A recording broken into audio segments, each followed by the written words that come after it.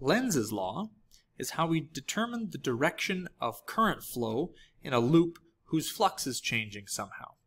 Remember how we talked about that little negative in Faraday's law? Faraday's law looks like this.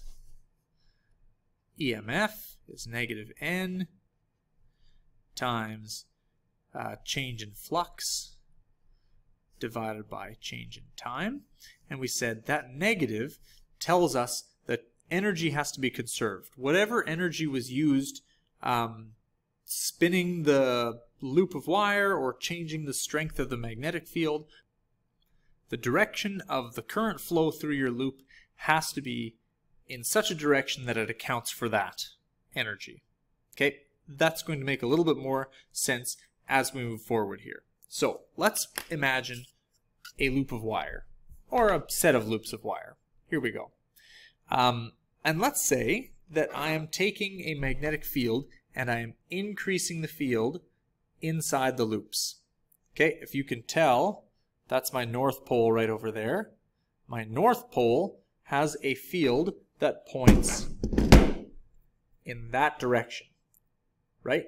Magnetic field lines from this magnet would point out the north side and back into the south side, right? So my field from this magnet right over here at a point over here that I'm going to put into the loops, that direction is to my left. Okay, I have no idea. Cameras flip directions sometimes, so it's to my left. Hopefully it actually is that way for you. Okay,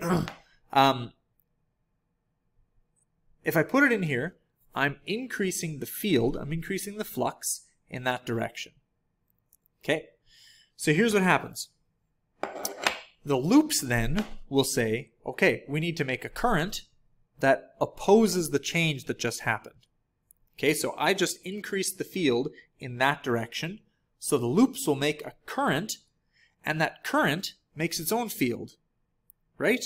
We just said that whenever you have, we know from studying electric fields that whenever you run a current through a loop of wire, you can use your right-hand rule to determine the direction of the magnetic field inside those loops, right? So when you've got a current running through a loop of wire, it produces a magnetic field. So let's say that I'm increasing my magnetic field in this direction, and then let's say that my loops go, okay, increasing the field in that direction changes the flux, that produces an EMF, which produces a current in the wires, right? And let's say then that our current is going this way, right, around the loops, just for the sake of an experiment. If that were the case, then my field that the loops are producing would be pointed that direction, which is the same direction as my original field that I was putting into the loops, right? So now you've got another field that's in the loops, that's changing in the loops, which would create more current, more field, more current, more field, and you would just get a runaway amount of energy. Hopefully that makes sense. So here's what Lenz's law says. If I'm going to take a field and increase my field in a loop of wire, not necessarily just increase, but change my field in a loop of wire, the loops of wire will create a field that opposes that change. Okay, so here's what we're going to say. I'm increasing my field through my loops in that direction, that way. My loops are going to then go, oh, we need to return this back to equilibrium. And so your loop of wire is going to say, we need a field then in that direction. I'm increasing the field using my magnet. I'm increasing my field in that direction. And so then the loops are going to make the opposite field. They're going to increase their own field in that direction. And when that happens, we do that by creating a current in the loops this way. So if you take a look at this side, that would be current flowing this way around the loops of wire. That would produce the correct magnetic field to oppose the change that caused it. Okay? The verbal explanation of that never works very well. And so what we need to do is we need to do a few examples here. Now, if we were in class, I would see the recognition in your faces once we get to example number 3 and you get how it works. And it's such a satisfying time. But unfortunately, I just have to hope and believe that this is going to make sense to you. Okay, so all this text here in the notes that, well, we're not going to read it because I just explained it verbally. Okay, feel free to read it yourself. Same thing with these diagrams. The diagrams are just a right-hand rule review. The only one that we actually need here is number 3, a solenoid as an electromagnet. That's the curled fingers right-hand rule. Okay, but we're going to get down to some examples. Here's example 1. You have a field, or you have a loop of wire here. See, A, B, C, D. We've just named the corners. And it is being slid into the magnetic field. So at this point, right at the beginning, before any movement actually takes place, you've got this area over here. That's how much flux there is. But we are taking this wire loop and we're moving it to the right. And what that means is that the flux is going to increase in the loop, right? Because there's an empty space in the loop right now that has no flux in it.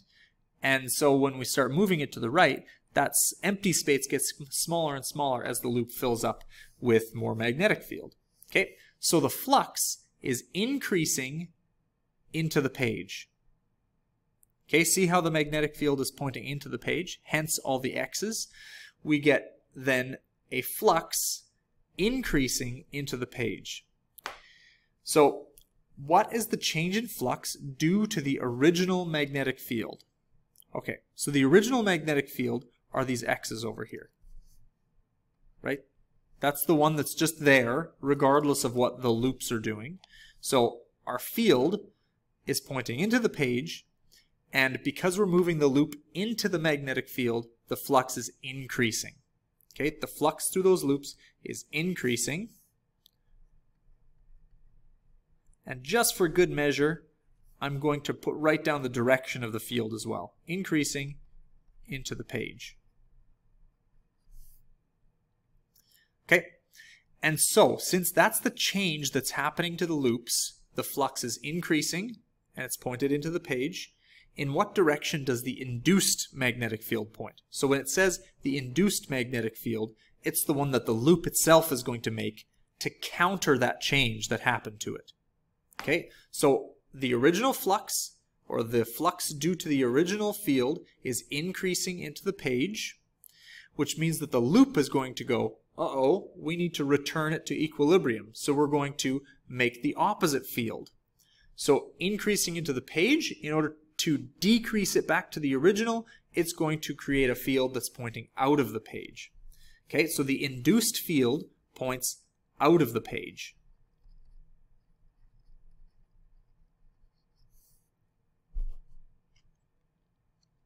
And since that field, since the induced field, the field that the loop is making, is pointing out of the page, then we can use our right-hand rule. So your thumb direction should be up out of the page, and so your finger direction should be curled counterclockwise, right? So in what direction does the induced current flow in the loop? That would be counterclockwise.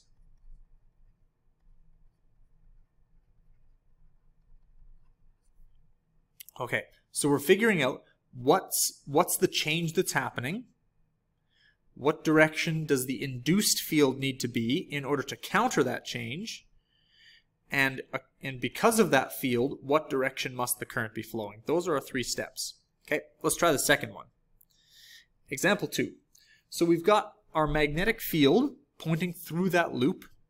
And the question is, what direction is the current going to be flowing? Is it going to be flowing from A to C to B, like that? Or is it going to be flowing from B to C to A, that way? Okay, that's what we're going for. Clockwise or counterclockwise. So, what is the change in flux due to the original magnetic field? So the original magnetic field over here we've got field lines, which it shows you, and it tells us that the velocity or the movement of the magnet is that direction. And so the flux is going to be increasing, right? Because as you move the magnet into that loop, the strength of the magnetic field is getting bigger. So that's, whoa, apparently increasing. Let's try that again. Increasing. And again, just for good measure, I'm going to write down the direction to the right. Okay, now in what direction does the induced magnetic field point? Remember, the induced magnetic field is the field that the loop itself is creating to counter that change that's happening to it. So the flux is increasing to the right, and so the loops are going to make a field pointing to the left to restore balance, to restore the equilibrium from the beginning. And so that means that if your field is pointing, if your induced field is pointing to your left, that means that the field, or that means that the current is going to be flowing from B to C to A. Try it yourself, okay? Because I know, again, the screen thing, watching somebody else do it who may or may not be reversed, just can be confusing. So I'd like you to try that on your own as well.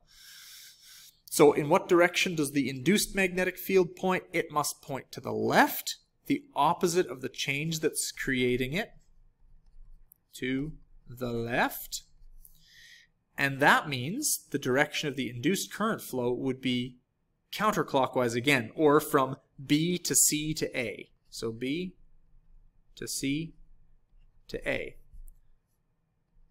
or counterclockwise.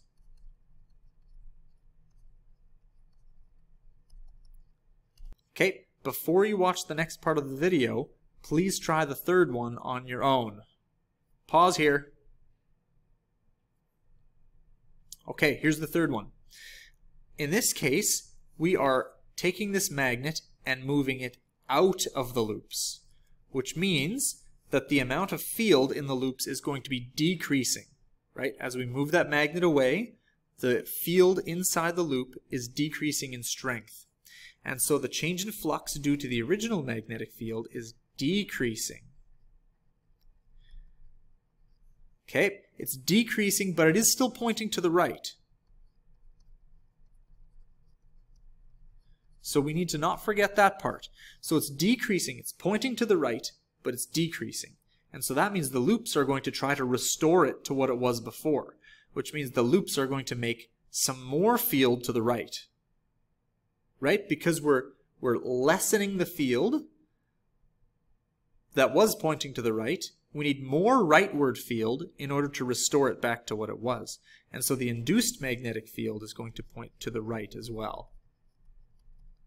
Okay, to restore it to what it was. And if that is the case, then we use our right-hand rule to figure out what the direction of the current flow is, and that would be clockwise from A to C to B. Clockwise. Okay, now, if that didn't click in your brain immediately, that's totally fine. That's a very common experience. Please do the practice. This is going to make much more sense after you try it a whole bunch of times.